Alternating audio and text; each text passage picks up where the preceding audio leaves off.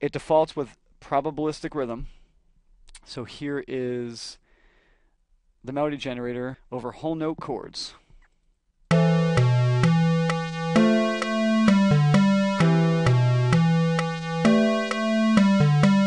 Okay, now, actually I'm going to kill that because I'm going to put a melody generator in there, two different ones, because those are both ghosts. So I'd like to have two different melody generators to tweak instead of the same one.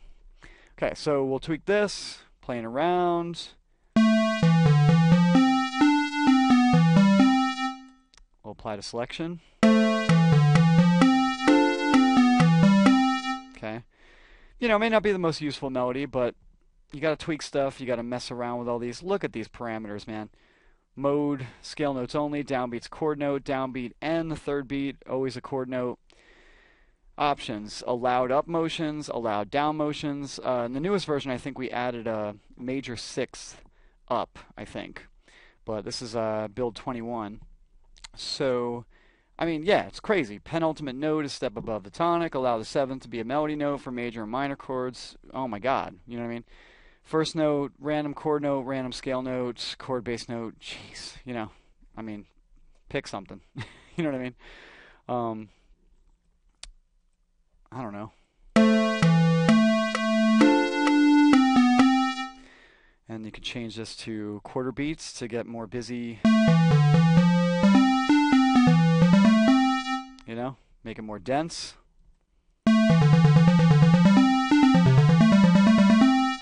Get your Tangerine Dream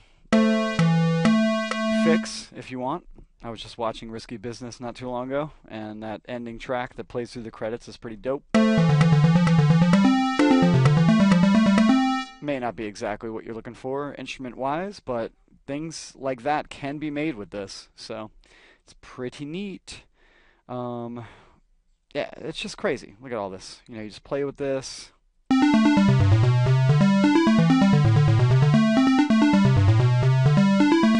Increase the note range if you want. Decrease the density. Okay, you get the idea? It's like, whoa. Okay, that's just probabilistic rhythm. I didn't even check the other ones yet. Schillinger's interference. We're going to increase this to faster notes. Playing around. It's just, I love it. I love it so much. So again, notice with Schillinger's, you could change the accent types. So we'll keep it all even. So we'll apply and hear how this sounds over our chords.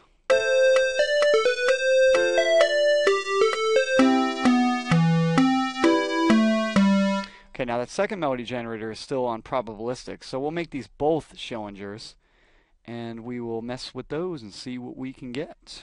Let's see, quarter beat. All right, apply, and we'll. I actually liked that melody before. I like how at the end it was like dun dun dun, kind of had a little triplet kind of syncopation kicking on. Very cool. All right, and let's see. We're just messing around, messing around. I gotta make note of these settings. I like that rhythm, but yeah, I mean Schillinger's interference is cool because when you set the durations, it keeps the same rhythm but changes the notes. So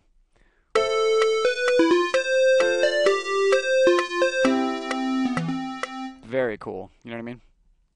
So again, we're tweaking generators, and man, can they be tweaked? Subdivision. Let's check this out. So we're going to do it on both melody generators.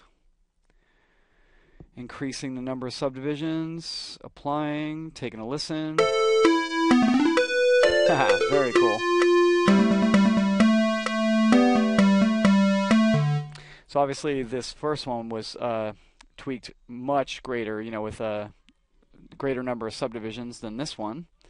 Whoops, clicked the wrong thing. Oh, actually they have the same number of subdivisions, but This one, what did I do differently? I don't know. Yeah, whatever. That's kind of what it made. So we'll try this. I don't know. It's just awesome. Okay. So that's subdivision with the melody generator. Here's polyrhythm. And as you remember before, when we tweaked polyrhythms on the generic one, some of the stuff sounded off time. Just really depends on how you set it, what you're doing, you know. So I don't know. We'll try this. And we'll set this one to polyrhythm as well. Increase the number of beats to make it a little bit longer notes. And so very, very much sloppy, you know, but you just got to tweak the polyrhythms and you got to kind of know how the ratios work. I'm not totally familiar with that yet, but, you know, it's cool, it's fun. That's what music is all about. Yeah, whatever. You know what I'm saying? I'll come back to that.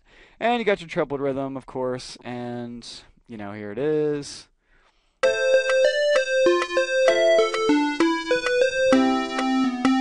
Alright. You could change all these. You could have more leaps. You could do less note repetition.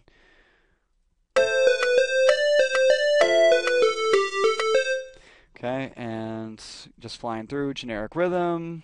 Apply.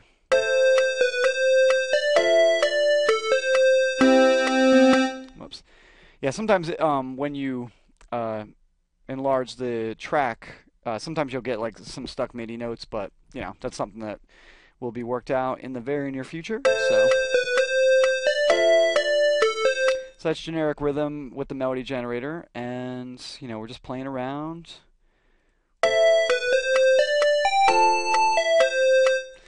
So you guys get the idea. You can tweak the fuck out of the melody generator, and you can tweak the fuck out of anything in RapidComposer, and that's the facts, and I love it, and it's awesome. So that's that, and the thirds run, I'll just show you how to tweak these a little bit. Anyone familiar with the Beatles' Let It Be? Bridge, right before the guitar solo, is pretty much what this is all about. So we're going to mute that stuff, we're going to mute this. Actually, we're going to play these chords, but we're going to do a third run over the underlying chords. See what I mean? Very cool stuff. So you could tweak these any way you want. You can make them shorter, faster. Alright. You can make them less dense. You could increase their octave, or you know their you could transpose the thirds, so you can make them higher if you want.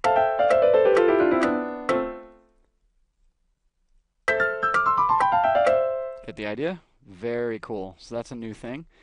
And to make this less dense, make it a little more realistic, let's see. Here we go. You know? A little too high there, but you get the idea. Very cool stuff. You can also go upwards.